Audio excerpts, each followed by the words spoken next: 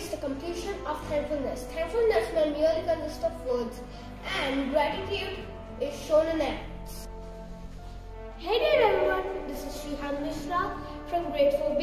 Here with my team, this is Sudhans, this is Vedika, this is Vaishnavi, this is Titesh, this is Sairans, and last but not the least, this is Kishan.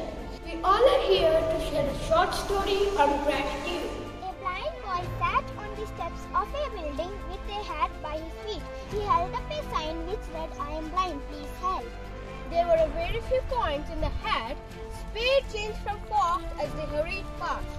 A man was walking by.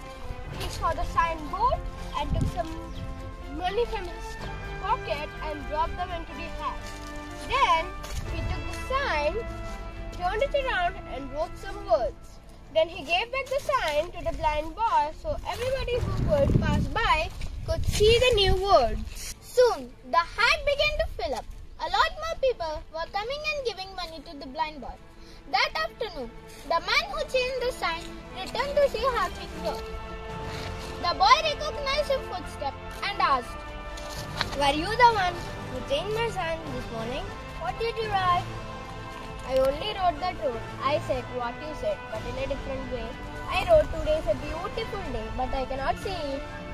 Both the signs spoke the truth, but the first sign simply said the boy was blind, while the second sign conveyed to everyone walking by how grateful they should be to see. When your life seems full of troubles, it is difficult to maintain attitude of gratitude, doesn't it?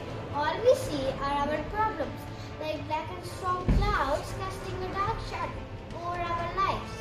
And the time when everything just seems to be going smoothly, we often take our precious moments for granted too. Don't we? Caught up the bliss, comfort and familiarity of it all, we can simply forget to be thankful.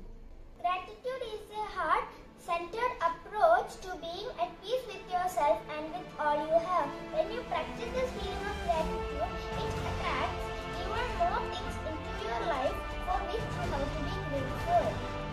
Go ahead, try it out right now.